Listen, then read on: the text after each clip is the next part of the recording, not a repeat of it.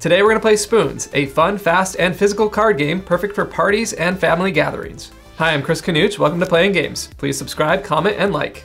The object of Spoons is to get a spoon. It's a knockout card game, and any player without a spoon at the end of the round is eliminated. How do I get a spoon? If you're the first person to collect 4 cards of the same rank, you can take a spoon from the middle of the table. Anyone else who notices a missing spoon can take one themselves.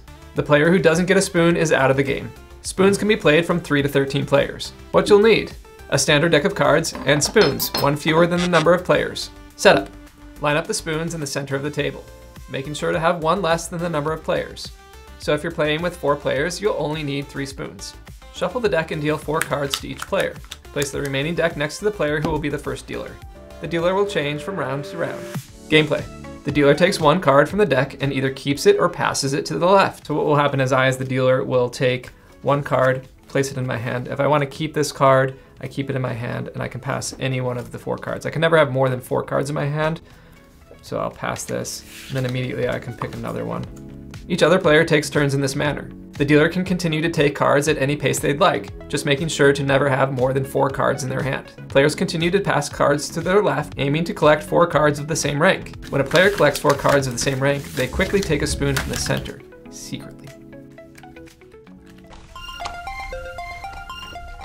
They put that spoon in front of them and continue to play as if nothing happened. Once a spoon is taken, all other players must grab a spoon as quickly as possible.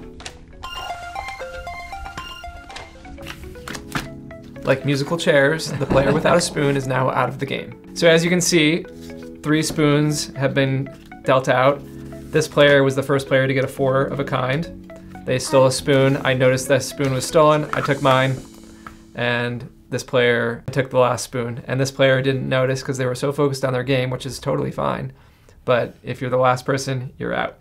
So now we went from 4 players to 3 players. So we only put in 2 spoons. The spoon is now out. So now deal goes to the next person to the dealer's left, giving them the opportunity to be the first person to see the cards.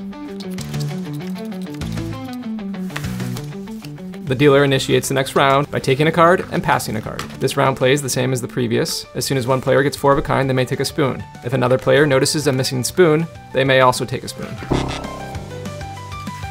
So this player got a 4 of a kind again.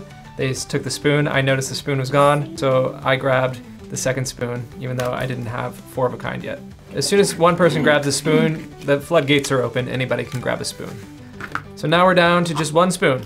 The game continues with the remaining players until 1 player remains. This player is declared the winner. So now that we're down to 2 players, you just deal out to the last 2 players.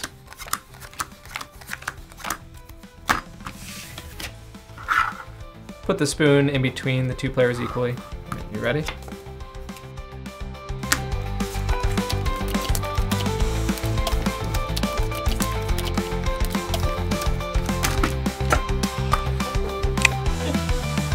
And that's how you play Spoons. Variations.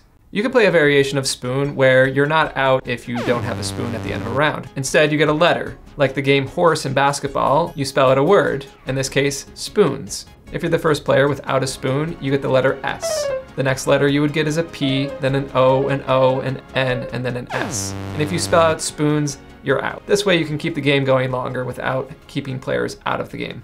Spoons is an amazing reflex game using just a deck of cards and a few household objects. It's perfect for parties and family vacations, especially since it can be played with larger groups.